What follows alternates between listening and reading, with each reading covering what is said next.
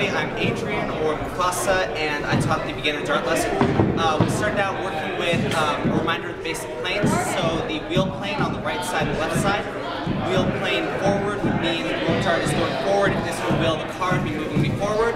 Versus backwards, this is backwards. On either side, this is backwards. This is forwards. And then there's the wall plane going either, it's reverse for you, but to me it would be counterclockwise or clockwise in front and behind me. And then the floor plane, which is parallel with the floor above and below me. So the first trick that they learned was simply being able to do these silly high kicks. From there, we discussed the fact that if you are doing a right side forward wheel plane, switch to the left side of your body, and rotate to the left 180 degrees, suddenly you're in right side backwards wheel plane. And if you're bringing it over to the other side and turn again, you'd be going forwards, which means that anything that happens on one side of your body will reverse if it goes to the other side of your body. So the next thing I taught them was to take the left hand, stick it in the way of the rope, loop it around a few times, and bring over to the left side of the body, and automatically unwinds. Winds around 1, 2, 3, and then unwinds 1, 2, 3, and you're out. This same principle can be applied to a whole bunch of other parts of the body. You can use your legs. Can you see me? Okay, so if I were to use the inside of my right leg, I can, again, loop around and pull across. It starts to wind around and then unwinds. I can use the inside of my leg, of both legs, going across, and doing so can walk forward. And so the students practice that. And then if I go and loop around the back side of the leg, I can walk backwards. So that allows you to walk forward and backwards while doing more than just, marching with the rope to the side of you.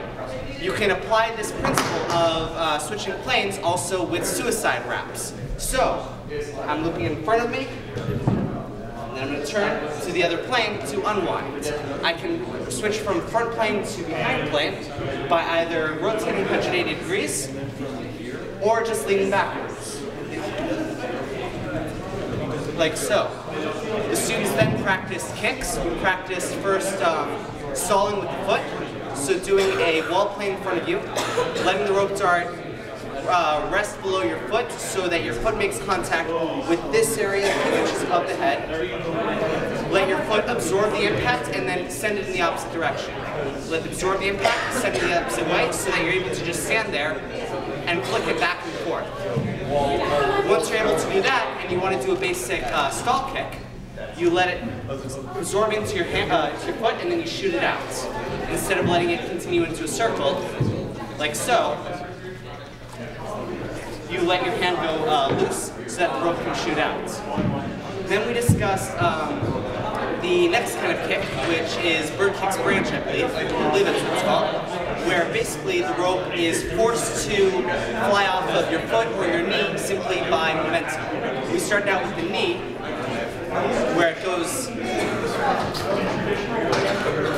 like so, doing that. That's better. Where basically the momentum of it pulling around your knee sends it off immediately. Then we did the same thing with the foot, which is nice because you can do it over and over and over again. And then we started out the basics of, then we did snake wraps around pillar, where it goes under the right leg. You take your left foot, point it back, let the rope dart stall against it, and then you kick it out. And then we were about to start with the basic idea of empty knots, but that was covered in Logan's class in another video. Thank you.